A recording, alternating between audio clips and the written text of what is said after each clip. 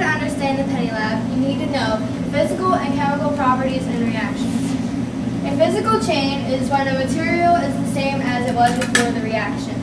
And a chemical change is a material reacts and forms one or more new substances, such as the baking of a cake.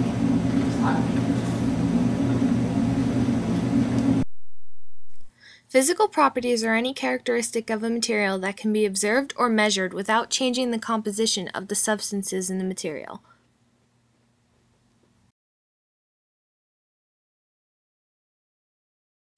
Intensive properties are odor, color, luster, hardness, and boiling point, also others. Extensive properties are mass, weight, volume, and length. Chemical properties are any abilities to produce a change in the composition of matter. Examples are flammability, production of a gas, a color change, and reactivity. A physical change occurs when some of the properties of a material change, but the substances in the material remain the same. A chemical change is when a substance reacts and forms one or more new substances.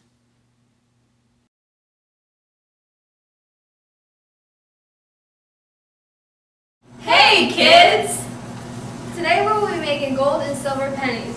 You're probably thinking, how is this possible? Well, by using alchemy, the oldest form of chemistry, alchemists thought they could change everyday objects into gold and silver. But not actual gold and silver.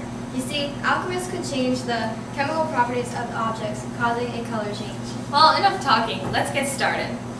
The materials we will need are copper pennies, zinc, evaporating dish, The Bunsen burner, tongs, the soap water, acetone, a beaker for the acetone, a spoon, sodium hydroxide solution.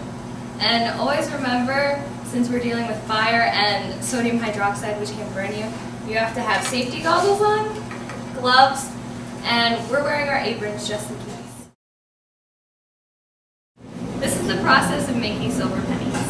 We're going to take a small spoonful of zinc and put it in the evaporating dish.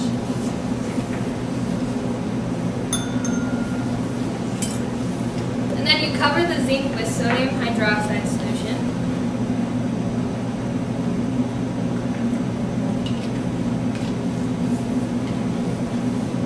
And then you heat it gently over the Bunsen burner flame. But be careful, do not let the solution boil. When the solution begins to steam, you add your pennies. Make sure they are completely covered.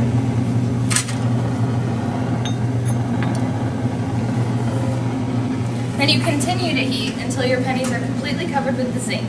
Once the pennies are completely covered with zinc, you take out the pennies and you'll rinse them in water till the zinc is completely off.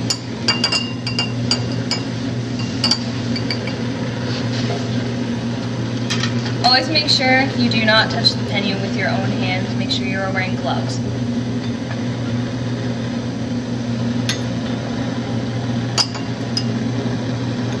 Then you dip it in the acetone. And then you let it lay. You've now successfully created a silver penny. You grasp the penny in your tongs and you put it in the bluest part of the Bunsen burner flame. As you see, there's this light blue color. And you put it in the deepest part of the flame and you wait for a color change.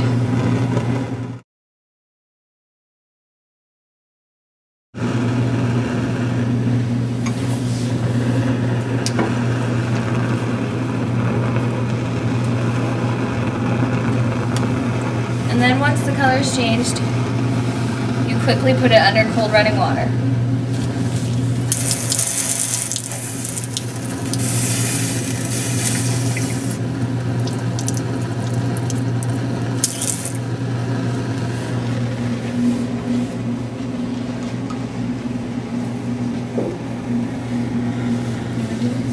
And now you have successfully created a gold and silver pennies.